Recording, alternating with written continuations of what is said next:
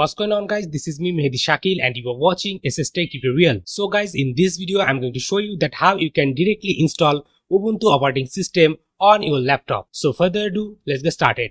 But before that, if you're new to this channel, then please do subscribe this YouTube channel, and if you have already subscribed, then thank you so much. Now to install the Ubuntu operating system directly on your laptop, you have to create a bootable USB, and for that you have to download the Rufus software, and also you need to download the Ubuntu ISO file. So open up your browser, then search on Google Ubuntu download, then go to this first website, and from here click on this button to download the Ubuntu ISO file. Then take another tab, then search on Google Rufus download, then go to this website, scroll down and download the Rufus exe from here.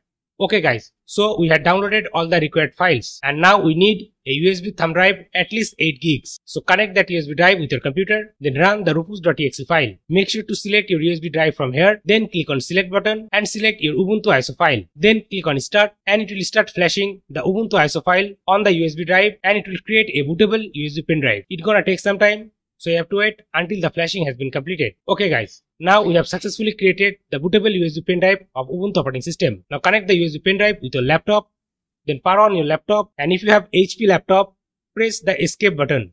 Then from this menu, select boot menu and press enter. Then here you will see the USB UEFI pen drive, whatever you created. Press enter, and now your Ubuntu operating system will boot from this USB pen drive.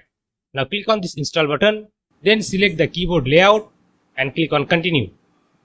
Now after that, you have to connect your laptop with the wireless. So select your Wi-Fi and click on continue. Then give your Wi-Fi password, then click on connect, and your laptop will connect with your Wi-Fi connection. Then click on continue. Now on update and software page, select the normal installation and make sure to check download update while installing Ubuntu, and install third-party software for graphics and Wi-Fi hardware and additional media formats. Now from this installation type page, make sure to select erase disk and install Ubuntu. It will format your complete hard drive or SSD and install the Ubuntu operating system. I have connected one single SSD into this laptop, so I'm going to select erase disk and install Ubuntu. Make sure to select your correct SSD drive or hard drive. Then click on install now. Then click on continue, and it should erase your SSD, and click on continue.